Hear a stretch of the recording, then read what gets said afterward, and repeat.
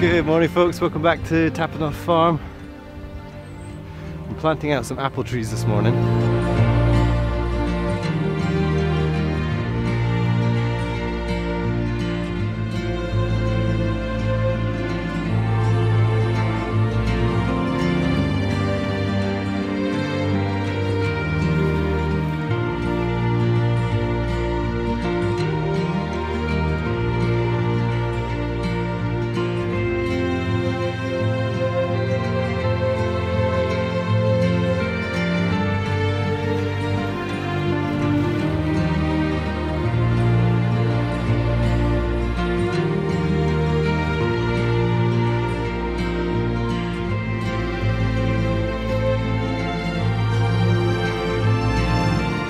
So I've been planting apple trees for the last couple of days here in the West Field, and a bit like the work we've been doing in Goosewood, planting apples and cherries to make a small orchard close to the house, we've been also editing this design that we implemented a few years ago. You'd think we'd make our mind up, but I think that's very common, and much better to make changes in the early days of a design than wait until it's too late.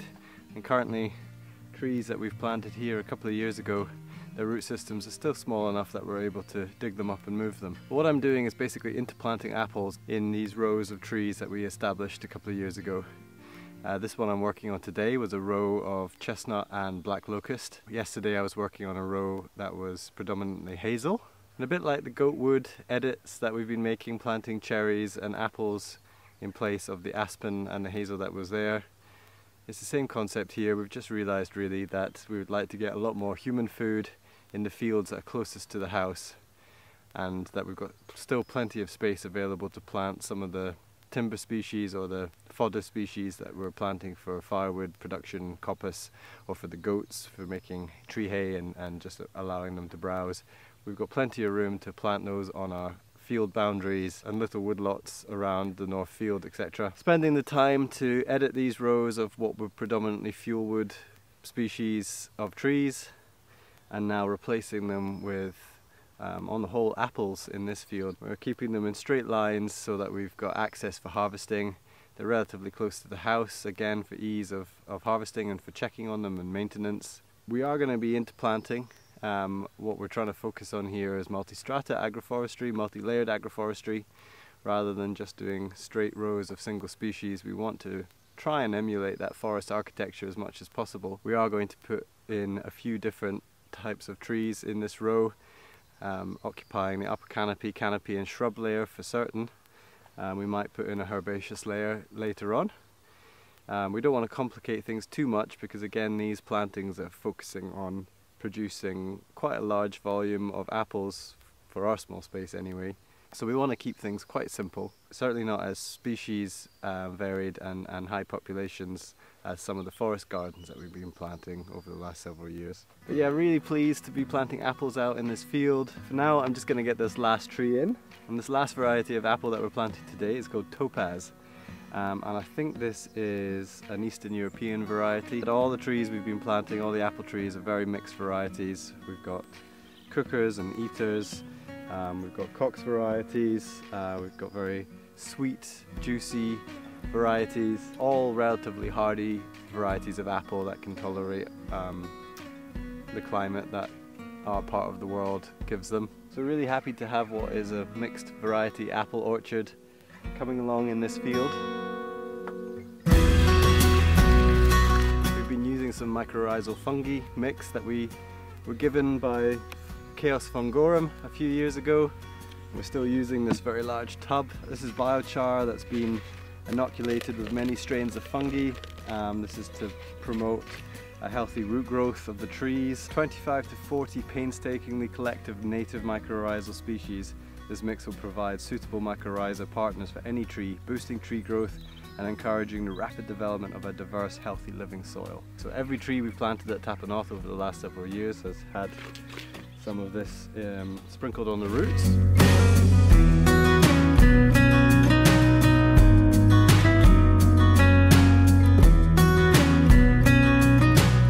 Great, fantastic to have this last apple tree in.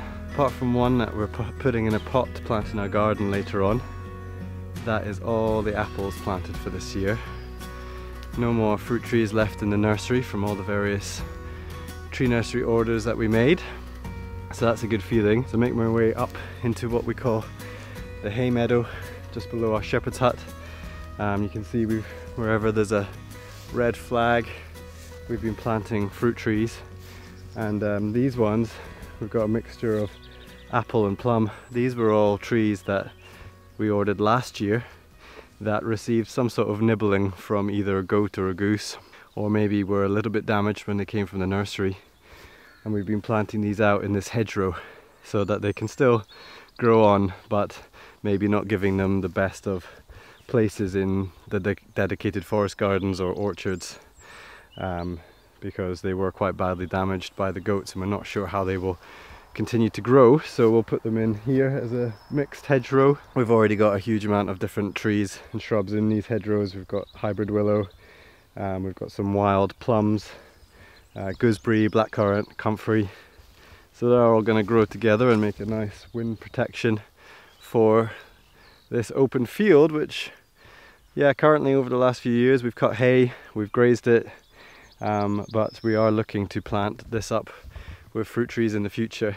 Not this year, maybe not next year, but soon. So when I was planting those apples, I of course removed some of the trees that have been growing there for the last few years. We're pretty hopeful that they're gonna take root again and grow in this new location. We might just have to cut them back a bit. Some of them might not make it, but we're willing to take that risk, and we've been planting them out as a hedge. We've got a mixture of hazel, poplar, crabapple, pretty much everything that was growing down where we've now dedicated an apple orchard has come up here, and this is to be a windbreak for this field. Most of the strong winds come from that direction. We've also planted a 30-meter row of hybrid willow, has 2-foot cuttings taken from our own willow around and about the farm. So this is going to be a very bushy wind buffering hedge quite soon. So I'm just going to bang in these last few trees.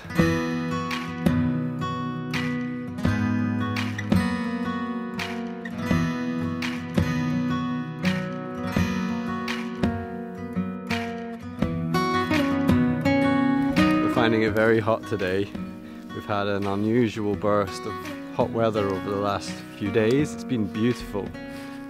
Definitely our favourite type of weather, but we're certainly not used to it. Alright, tea break over. Thanks for that, Rosa. Can you help me up in a minute? Did you hear that, guys? Can I help her up in a minute? Yeah, of course I can. 6 weeks to go, folks. 6 weeks until we get some more farm life here. When do you want me to help you up? Now. Come on then.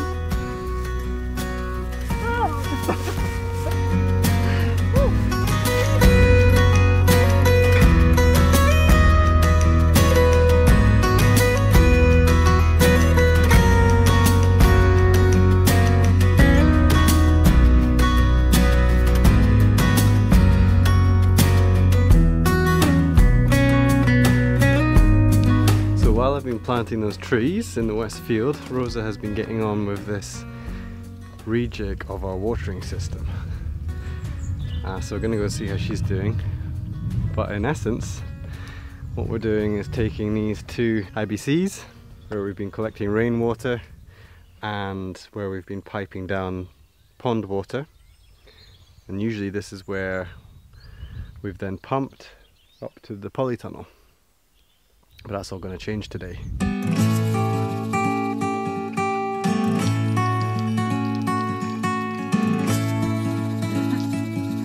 it's getting to that time of year where we're thinking about irrigating the polytunnel again. It's really dry in here. We've got an increasing amount of seeds sown that we don't really like watering with a watering can because it's just a bit heavy for the soil with the kind of seeds and young seedlings. So we're trying to kind of connect up everything again. It's always a process of trying to remember how it used to be done a year ago. But this year we're actually moving the system, our IBCs and water kind of pump into the polytunnel. This should mean that it's better, the pump itself is better protected from the weather, the frosts and things like this. Good boy. But before I can bring the IBCs in, I've got to finish emptying them a little bit. So I'm going to actually turn on the pump over where it's always been, just behind Shirley's house. Basically water the polytunnel until the IBCs are empty. But to do that, it's always a domino effect with lots of different things. We need to put the pieces back into these, basically where the sprays of water come out. It comes through this pipe and goes down each of these kind of nozzles, and then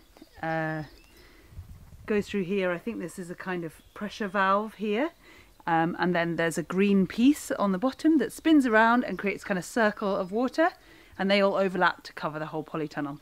So all of those green bits fell off in the storms that we had. That meant that we've had to kind of collect them from the soil as we've found them, and got to give them a wash. But I'm going to put them all back in now. I'm removing the end ones here because we're trying to not irrigate these last few beds that we're going to be making, because we're going to have tomatoes here. And we've also kind of changed around our seeding area as well, so we don't want to get that wet either.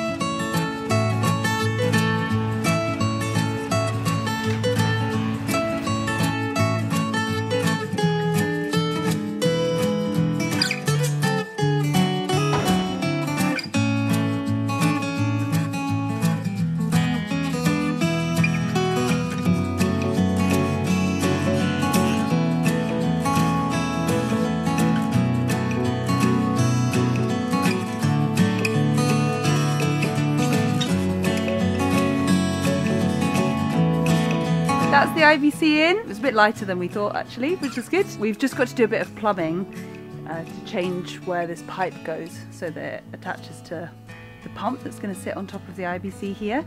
But we've also been quite excited thinking about the kind of thermal mass that this big block of water is going to bring to the polytunnel. We've got a kind of trellis up the side here. To grow that grape on there that we just got. Exactly, yeah. We've now got to do the slight head scratching bit of working out where all the pipes go to make this work, but it's just really nice to have this in here now. We used to do a lot of running back and forth between the back of the house over there and the polytunnel when things weren't going right with the IBC, or just to turn it on and off. So having it in here works really well. So a lot of you will be familiar with these IBCs, commonly a sight to be seen around the countryside, sitting in farmers' yards. For those who don't, this is a container that typically, I think, has 2 ingredients in it: 1 animal feed and 2 chemicals like glyphosate. So you really do have to be careful with the IBC tank that you're purchasing. You can of course buy them new, but it's very easy to get them second-hand from farmers who don't want them anymore. So just inquire what has been in them, whether it's food grade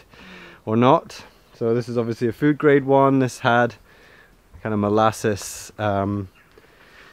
food concentrate in it for cattle. We've had these for about 6 years now, so definitely got a lot of good use out of them. IBC takes 1,000 litres of water. Over the past 6 years of running the market garden, we've typically had 2,000 litres, so 2 tanks. But with this reduction now to just growing food for the home, we're going to see if 1,000 is enough for our needs. So the next thing is to reconnect the infill. The infill is from our pond, which is at the top of the property, so gravity fed all the way down from the highest point of the property almost to the lowest. And then to get the pressure that's needed for these above sprinklers, we need a pump at that stage. So now we've got to just figure out all this pipe work. Yay!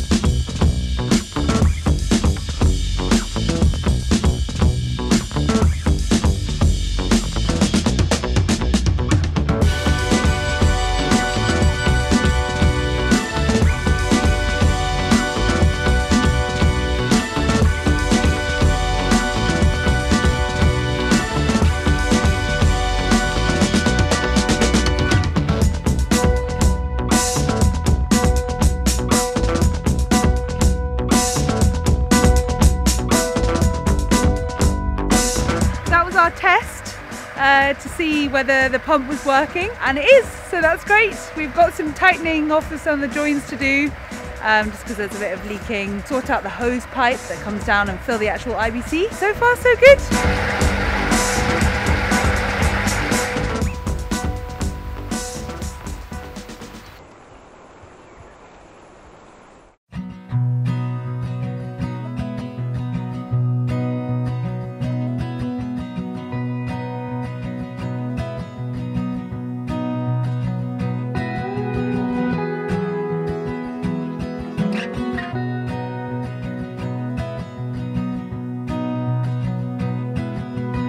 So we're going to have to wait to fill the IBC tank. We've got to sort out the water supply coming down from the pond. But now we're going to move the sheep, because tomorrow they're going to be leaving the farm. A few vlogs back, we let you guys know that we've made the decision to sell the sheep. It was always a bit of a suck it and see with the sheep, and they really just are not the easiest to put into the routine that we have for the goats and the geese, rotating the animals, and we just feel they will be better off joining a larger flock of sheep with someone else.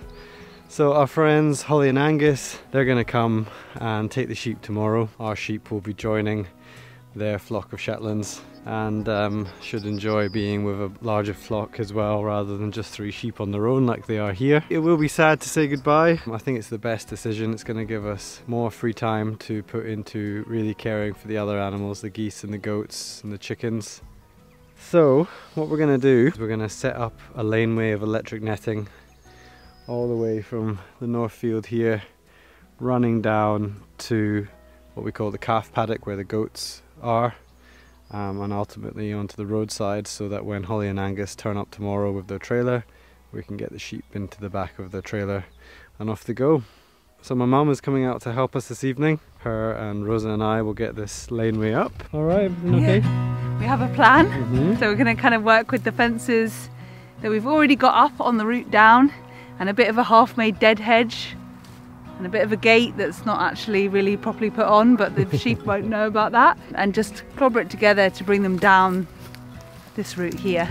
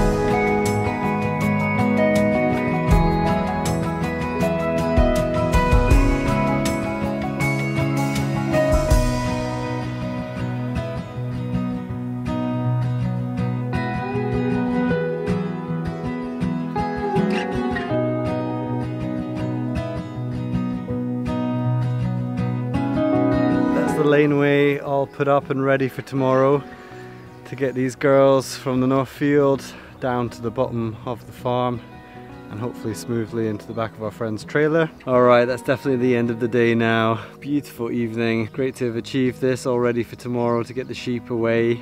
Great to have finished planting the apples in our future apple orchard.